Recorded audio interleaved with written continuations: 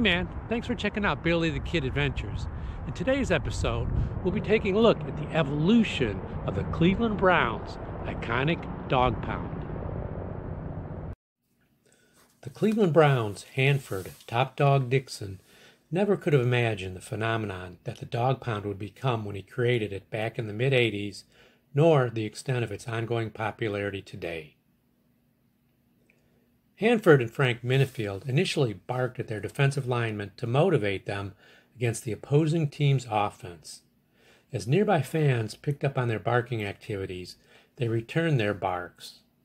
Shortly after, Hanford and Minifield put up a dog pound banner in Cleveland Municipal Stadium's East End bleachers section, and the dog pound concept was quickly embraced by the rabid fans in that section of the stadium. As the newly formed dog pound's popularity soared, lively fans in their best dog-themed regalia became fixtures in that section. Big Dog, Bone Lady, Macho Fan, D-Dog, and Pumpkinhead, amongst others, were often featured on TV when the dog pound was shown during Browns games. And as far as barking goes, it seemed everyone was doing it. Here we go, Brownies! Here we go! Woo, woo. Here we go, Brownies! Here we go! Woo, woo.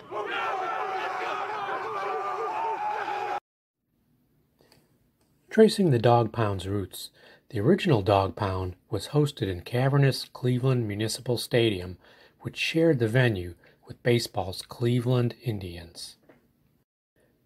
Pre-dog pound, the bleachers was a no-frills place to watch a Browns game, featuring wooden benches in an open-air setting, and the cheapest ticket you could get. For Browns games, the bleachers were filled with hard-working and often hard-drinking, passionate blue-collar fans who were the most vocal and rowdy group in the stadium. And part of the bleachers' experience for most guys was an alcohol-induced visit to the packed men's bathroom and the communal urinal troughs where many lively Browns game day discussions were held. So how wild could the pre-dog pound bleachers get? Well, the referees had to switch to the other side of the field to get away from the rowdy bleacher fans who were hurling whiskey bottles along with beer and pop cans. We're not talking recyclable plastic here. Check out the cops scaling the fence to restore order. If Hanford wanted rowdy fans for the dog pound, the bleachers was the place. Once the dog pound craze got going in the mid-'80s, fans had fun dressing up in their best dog-based attire, making some creative dog-themed signs and barking often and loudly to cheer on the Browns. Throwing dog biscuits also became popular, Milk-Bone becoming the preferred brand.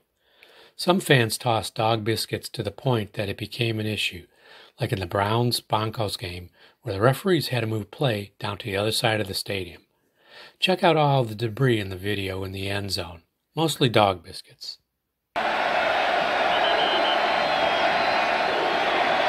they have Michael Young in there. Elway is complaining.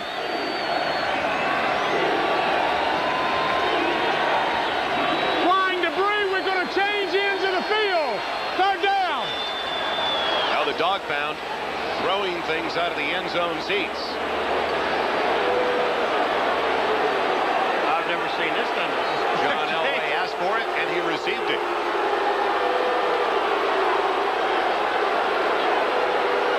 So it'll be 3rd and 10 at the 4 at the opposite end. Hanford Dixon.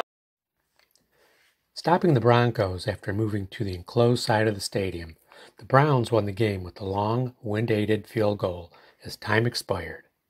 The news article notes both batteries and eggs being tossed, a throwback to earlier bleachers' rowdiness, adding to the dog pound's wild reputation.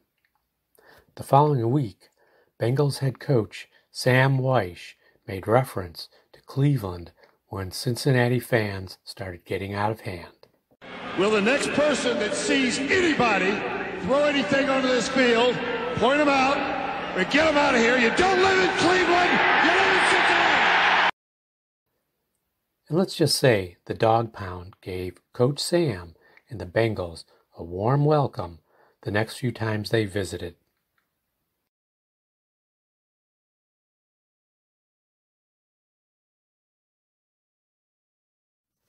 And in 1995, when the city of Cleveland was blindsided and the Browns were whisked away to Baltimore, the Dog Pound erupted one final time in the last home game. Play was halted, and they had to move once again to the other side of the stadium. So anybody who watched a game in the Dog Pound or Old Municipal Stadium, they've got plenty of lively stories to tell, mostly related to somebody drinking too much alcohol, which was quite common back in the day. One of the stories that I recall was with a bunch of my buddies in the Dog Pound. We're watching the Browns play the Lions. Some fan from Detroit, just kind of a small guy, he had his Detroit Lions pennant with him, and for whatever reason, he seemed the need to, after the Lions did a good play, to stand up with his pennant, turn around to the Dog Pound, kind of wave it and yell and, kind of taunting the crowd. Obviously, the Dog Pound fans didn't like it too much, and after about the second or third time he did it, some rather large Cleveland Browns fans just kind of walked down the bleachers and just very calmly just grabbed the pennant out of the guy's hand, pulls out his Zippo lighter, just lit the pennant on fire, let it burn for a couple seconds, threw it down. Of course, the crowd cheers, and then just walked back to his seat. And that was kind of some of the crazy stuff you'd see if you sat out in the Dog Pound. And then there's this story. It's almost taken on an urban legend tone over the years, but I'm telling you, it happened. And one of my best friends, T, that I was with at the time, he was right there with me. We're watching a Browns game up in the Dog Pound, way up near the top, and everybody's cheering per usual. Most people had been drinking, probably a little too much. And as we're watching the game and we kind of glance over, we see this one guy definitely had way too much to drink, but looked like he was having a great time at the game and smiling and laughing and everything. And he's holding up what looked like, at first glance, like one of those, rat toys or whatever from like Party City that they sell around Halloween.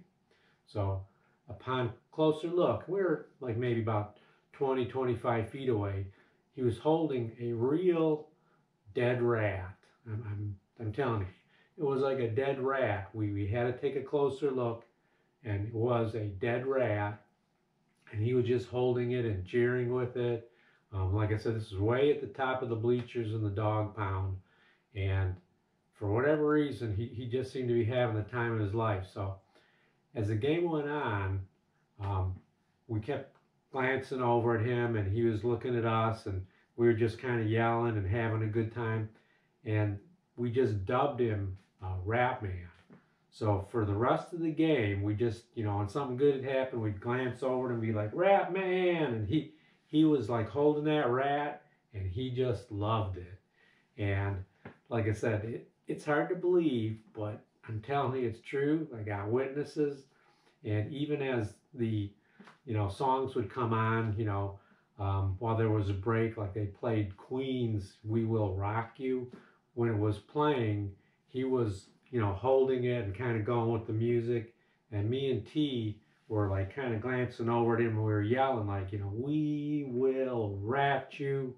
And Rat Man, he loved it. He loved it when we were calling him Rat Man.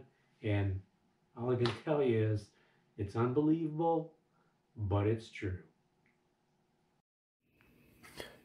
So after an uproar in the city of Cleveland and some serious lobbying with the NFL, in 1999, Cleveland got a new team and a brand new stadium. And a new Dog Pound. The new Dog Pound kept its bleachers type seating, but beyond that, there were many changes. For one thing, the Dog Pound was no longer the cheapest ticket to see a Browns game, and the Dog Pound had 2 levels versus 1. The Dog Pound's new setting also provided an opportunity for Browns players to jump into the stands after a touchdown, a la Green Bay's Lambeau Leap, unlike the old stadium's Dog Pound, where there was a low fence and there was just hugs and high fives after a score. But what about the new Dog Pound's fans? The Dog Pound still hosted some of the most passionate fans in the stadium, which is amazing taking into consideration how bad the Browns have been until recently. The current Dog Pound may not be as wild as its predecessor, but it's definitely had its moments, like Bottlegate. Beer bottles flew in response to some terrible officiating, with the Dog Pound contributing more than its fair share due to the proximity of play. Chad Ochocinco Johnson got less than a warm welcome when he leapt into the Dog Pound after scoring a touchdown against the Browns, and a beer shower as a bonus. Chad reminisced years later about his beer shower greeting in the Dog Pound.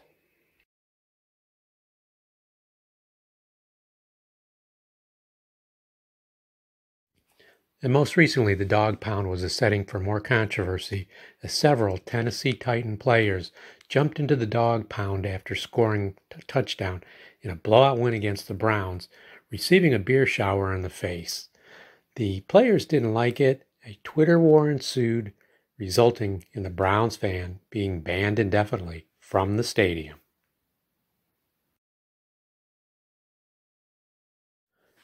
So how wild or mild is today's Dog Pound? Well, hard to believe, but it's been 2 decades since Bottlegate, and anybody throwing anything there in recent years has been removed quickly from the stadium. First Energy staff has made a concerted effort urging spectators to report the unruly behavior of other fans via text messaging. They make several announcements throughout the game urging people to watch out and report those wild fans nearby. And the story about the fan who wasn't drunk, cheering a little too zealously, and was kicked out of the stadium.